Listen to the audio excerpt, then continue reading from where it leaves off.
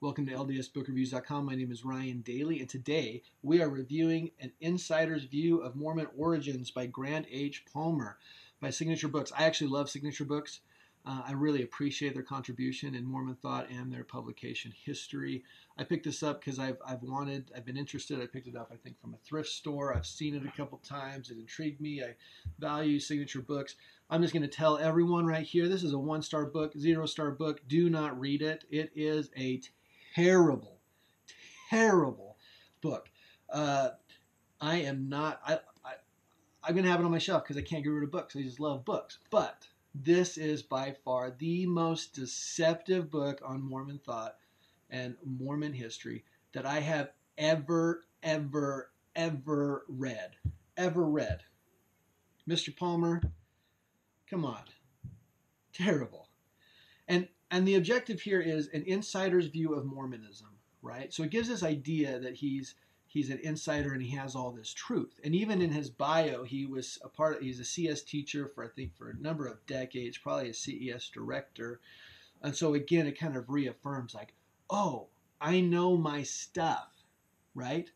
But as you read through the text of the book, all it is nearly every single anti-Mormon thought with absolutely no resolution. He does absolutely nothing to resolve the issue. And I've never been so mad reading a book that purports itself to be something and say, oh, not only is it an insider's view, it's coming from someone who knows a lot and yet has absolutely no ability or context to the rest of what he's saying. It's the most frustrating read I have ever had, right? Because what will happen is he's going to tee up an issue and then he's just going to walk away. He's not going to try to resolve it. He's not even going to try to give an unbiased view of it. And he's not even going to try to adjust or address or say anything about anything that might lead someone to think this isn't an issue. And so he takes even the easiest things that can be addressed in Mormonism and refuses to address them. It is the most frustrating text I have ever read. And for someone who reads just an insane amount of books so that I can have a better context and understanding of the restoration, obviously, I am passionate about it. Obviously, I love it.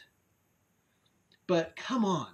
Even in a scholarly perspective, you can take a context and say, oh, well, here's this other viewpoint, or here's a potential, or Mormons see it as this. No, not here, not here.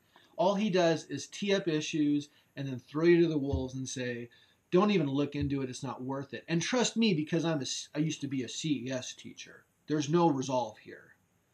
Oh, I have never been more upset with a book in my life because there are answers out there. There are questions. And yeah, there are times when it's like, I got to put a pin in that and kind of think through that. But don't come at people and say, I'm an expert. Here's the issue. And then just walk away. And lead people to think that there's no sense in even looking or thinking for yourself. Pissed. Never been more upset. If you have this book, throw it away. If you see this book, skip it. I've never wanted to burn a book more in my life. Like, frustrating, guys. Like, I can read a lot of context. I can read a lot of criticism. I actually appreciate some of the anti-Mormon rhetoric at times. I appreciate it. But at least the rhetoric has backing to it. At least the rhetoric allows conversation to happen and critical thought to take place. But when you tee up issues from the Kinderhook plates to Joseph Smith as a revelator and translator, altering words, authorship of the Book of Mormon, things that actually, like, honestly, your issue is easily resolved. There are more complicated discussions than the one presented here, but the easy ones he intentionally skips over. Frustrating.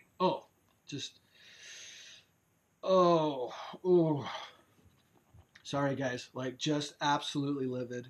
Like, even, like, just on the back, over the past 30 years, an enormous amount of history, God Palmer suggests that most Mormons are unaware of the significance of these discoveries. But he entirely ignores every discovery that Mormon thought has had since each one of these issues come up. Right? Uh, rookie anti-Mormon book. Frustrating. I just can't keep going on, man. Like, seriously, I flipped through this book and I just want to throw up. Come on, dude. You can do better than this. Seriously. There are a million anti-Mormon books that I respect more than this. LDSBookReviews.com, Insider's View of Mormon Origins. Throw it away. Seriously. If you're looking for things to criticize the church on, there are even better resources than this. Come on.